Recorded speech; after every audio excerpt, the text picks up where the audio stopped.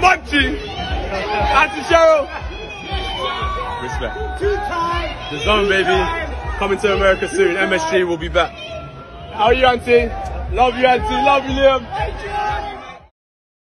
Deadly beats. He killing them softly.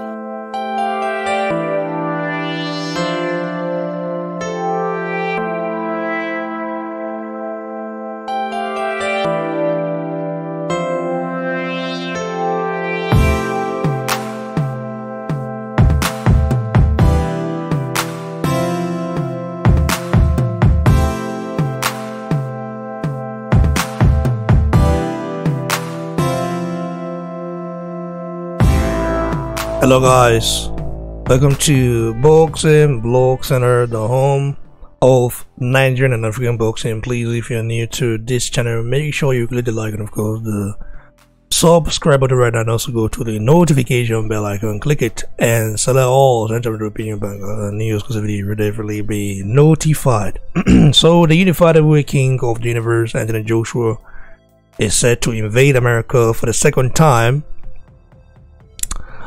After the fight with Kubrat Pulev, Joshua of course sent a message to Americans, and of course a message to MSG. We know what happened when Joshua went to America. He was set to fight Gerald Big, pharmacist Miller, who of course ended up testing positive for performance enhancing drugs twice. And that fight being, the opponent was of course changed, and got the opportunity to fight Joshua in front of thousands of people. Americans were very happy to see Joshua come to America and conquer. Of course, some people were also very skeptical about it as well. Some Americans, some of our brothers out there didn't like it.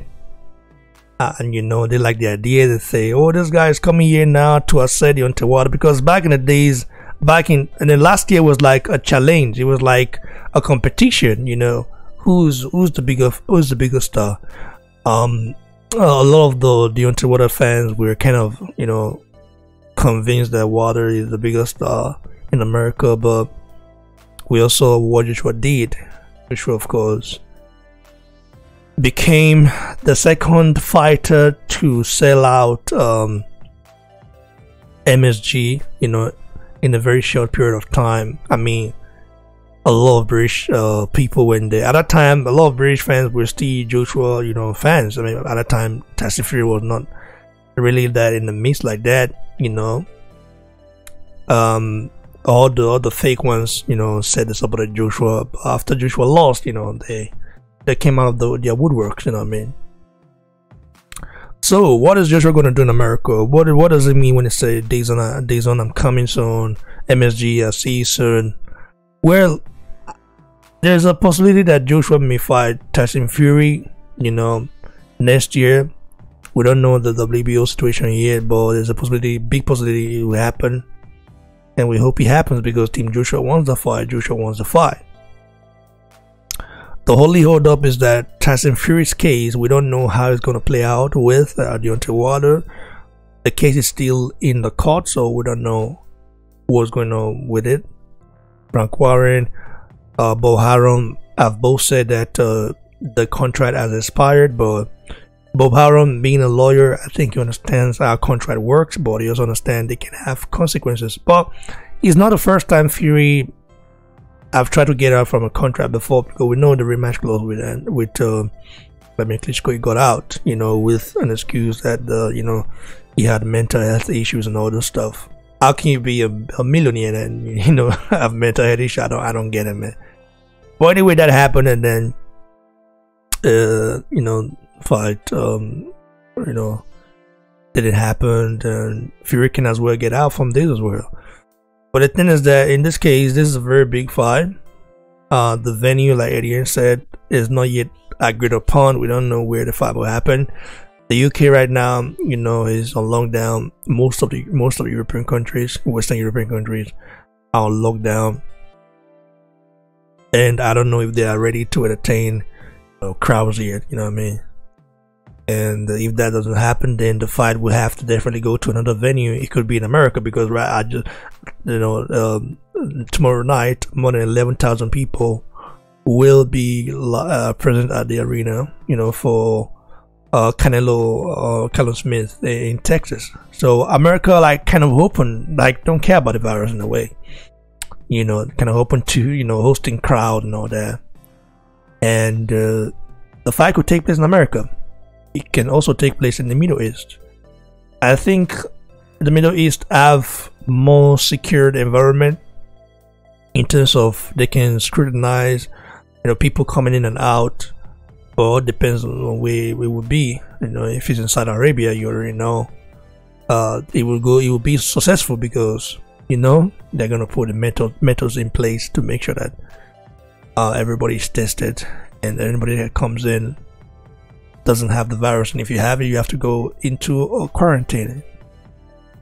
So the unified heavyweight king of the universe 2 times, is getting ready to invade America again, but we don't know if it's to go fight there or just to go there and take a look, and of course probably spend some time there, more time there, to understand the environment, because I do think that Joshua will definitely fight in America again, because he's not a person that wants to just let that be in his resume, that okay, you went to America, you got defeated, and you never came back. I think Joshua is a global icon, is a global superstar, and him being that, he would love to fight everywhere, and losing there makes it even more interesting for him, because he wants to show the people that, listen, I'm not shy of coming here and conquering this place. I can do that. We also have Americans were very welcoming on Anthony Joshua, but some of them wasn't also as well. Like, some of them were like, oh, of course they were, Deontay Wilder fans. Some of them didn't like the fact that he's gonna come here.